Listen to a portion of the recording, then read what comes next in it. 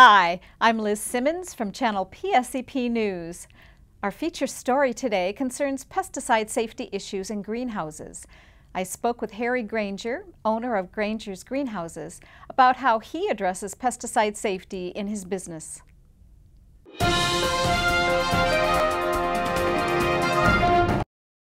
Thank you for having us, Harry. My pleasure, Liz.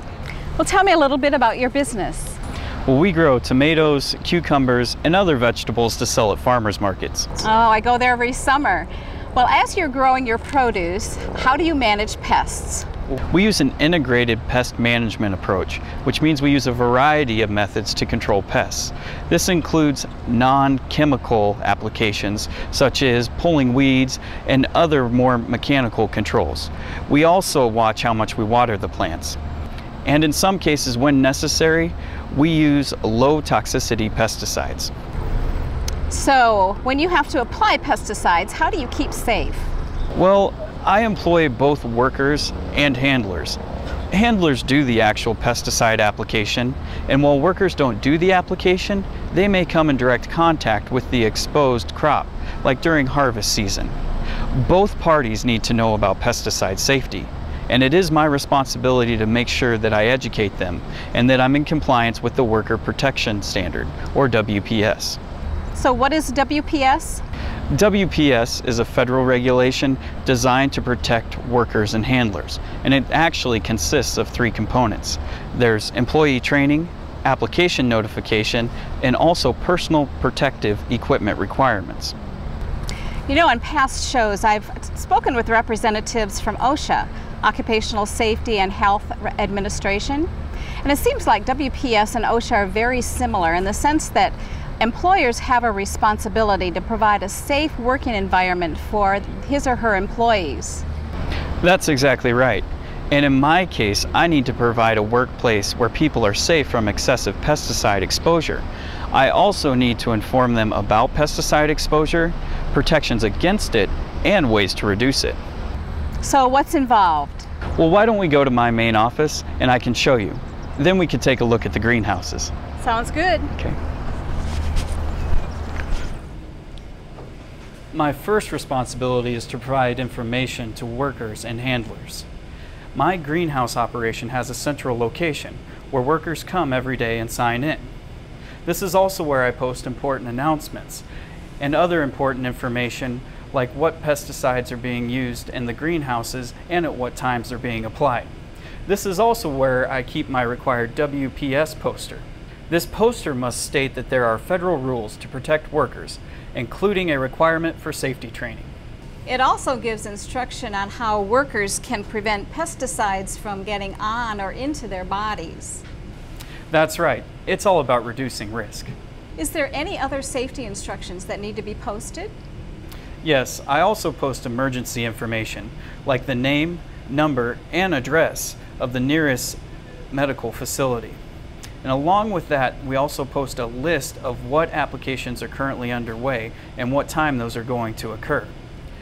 This includes the location and the area that is being treated, as well as the product name, EPA registration number, and active ingredients, and the time that it was applied. Also, it includes the re-entry interval, or REI. What is an REI? It's the restricted entry interval, and it's the amount of time after applying a pesticide that people must wait before entering a treated area. It also differs on what product is being used. That makes sense. So all the information you mentioned, when does that get displayed? Generally before the application occurs, and usually until 30 days after the REI expires or the application is complete. I need to make sure all my employees are aware of where the information is located and give updates as necessary. In addition to the written posters and the labels, I also tell them verbally. Great. Seems smart to be on the safe side. Now, earlier you mentioned safety training. What does that involve? Well, I employ both workers and handlers, so I'm responsible for training both on basic pesticide safety. Workers and handlers need to be trained every 5 years, and when possible, reduced to fewer years in the future. Now, if you come to me from a previous employer and have you require training completed. As long as it took place in the last 5 years, I may not need to train you. Is the training different from handlers and workers? Yes, in fact, the WPS actually has 2 different trainings for both types. I myself am a certified applicator, so I can do the training myself. Any specific things you need to consider when doing training? Well, I do use written and audio-visual material, as well as just tell them verbally what I'm training them on. It's important that I convey the information clearly so that my workers know what to expect, and also that I answer their questions. So, we've discussed posting safety information and doing safety training. What about when you're actually on site? Well, under WPS, it's my responsibility to be prepared for potential problem situations. There are certain decontamination supplies that I must include for workers and handlers on site. These provide an immediate response if someone is exposed to pesticides while working. What type of supplies? Well, I need to make sure that there is plenty of clean water on site. Now, as an employer, I need to provide 1 gallon of water for workers when they're out in the field for washing their hands.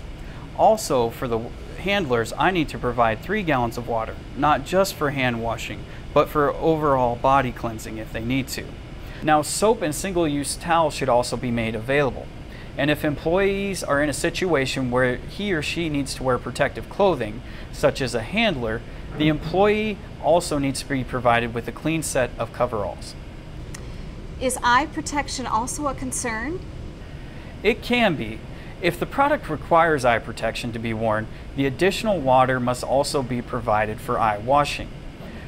The eye washing water should be immediately available, so it can be carried on site with a person or at a distance where it can be grabbed within seconds. What about the rest of the supplies? Where on site should they be located? On site, they should be no more than a quarter mile away from where the work is being done. Now, if you're a worker, you can't have any supplies or water in areas that have been treated. However, if you're a handler, you can have the water and supplies with you as long as you use proper PPE when doing the task, and then also put them in a container that is PPE clean before taking them out of the contaminated area. Supplies such as water, soap, towels must be located away from areas where pesticides have recently been applied. And then the supplies such as coveralls, they can be kept in the containment site, but also they need to be in an enclosed container. Each handler should have at least a pint of clean water immediately available for eye washing. Pesticide mixing sites should also have these same supplies. What responsibilities do you have in an emergency? Say someone gets ill from an exposure to a pesticide. Well, obviously we hope that emergencies don't occur, but in the event that they do, as a good employer and a good citizen, I will help my workers and handlers. Under WPS, it is my responsibility to have transportation available in the event that someone is injured or becomes ill based on the exposure to the pesticide. I also need to keep a list of the product labels that are being used and also the treatment areas where they could have been affected. This information is kept at our central location in order so I can grab it before we go to the hospital if someone does become ill.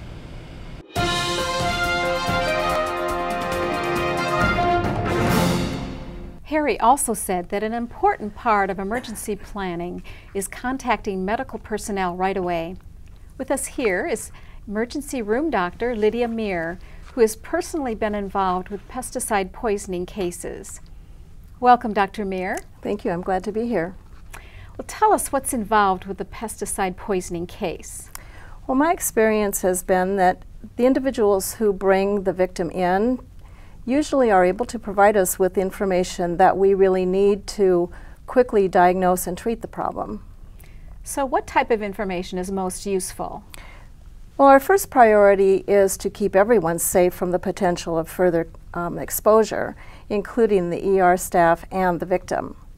And in pesticide poisoning cases, we do have specific questions that we ask. We need to know the name of the pesticide active ingredient, when the victim was exposed, and how much chemical they were exposed to, and also the decontamination and treatment guidelines that the pesticide label indicates. In addition, having the product label is very helpful because it gives us the name of the pesticide, the EPA registration number, and the first aid information. And all of that information makes our job a lot easier in treating the patient. So who usually brings this information to you? Usually it's a boss or a coworker who brings them in. So if someone becomes ill due to a pesticide exposure, can a coworker or an employer administer some first aid procedures before they reach the hospital? Certainly they can. The pesticide label specifies requirements for first aid. And it's been my experience, and I've been very impressed with the individuals who seem very knowledgeable and able to assist someone who's been exposed to pesticides, and they're able to act quickly in those emergencies. Harry has things well in place to address pesticide exposure emergencies, but I was curious about strategies for preventing them. So let's go back to Granger's greenhouses, where we'll join Harry and one of his pesticide handler employees at the greenhouse entrance.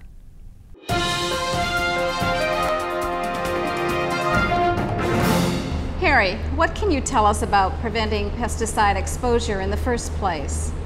Well, although we're equipped to handle problems if they do arise, I believe it's best to keep employees from harm in the first place. So we do this by not allowing employees to enter treated areas until the REI has expired. And in some cases, when early entry is required for limited contact tasks, we require that they wear proper personal protective equipment. This allows them to enter other areas for limited amounts of time with limited contact. Stan, what about handlers like yourself? Well, Liz, since we're the ones applying the pesticides, we're required to wear all the personal protective equipment, or PPE, listed on the label. Due to the closed space environment and ventilation considerations in a greenhouse, this often includes wearing a respirator. In addition, we have to know and understand the label for the products we'll be using. So is this part of the training that Harry provides? Yes, Harry provides us with all the training, PPE, and any other information that we need to safely do our jobs. I also make sure I'm handling the pesticides in a way that won't expose the workers or other people. Good for you. Thanks, it's my job. Also, as an applicator, I'm personally responsible for making sure I follow all of the label directions on posting the treatment area. This sometimes includes individual signs on plant benches or greenhouse doors. Great. Well, listen, you mentioned ventilation. I can see where that would be specific to greenhouses and pose some unique challenges. Are there rules about that? There are. In general, only the handlers are allowed in the greenhouse treatment area during pesticide applications and during the REI, with proper PPE to do the job until the greenhouse has been properly ventilated. Usually this depends on the kind of pesticides that we're using, and also whether the ventilation is passive ventilation or using fans. Is there anything else our viewers should know? Well, through the WPS, it's my responsibility not only to notify employees, but also other individuals that will be working in the treated area, like temporary employees, utility workers, etc. You're very thorough, Harry. I can tell you do a great business here. Thank you to you and Stan for visiting us today. My pleasure. You're welcome. For more information about WPS notification procedures, PPE, and other pesticide safety topics, visit the YouTube channel for the PSEP program at the University of Nebraska-Lincoln. This is Liz Simmons. Thank you for joining us at Channel PSEP News.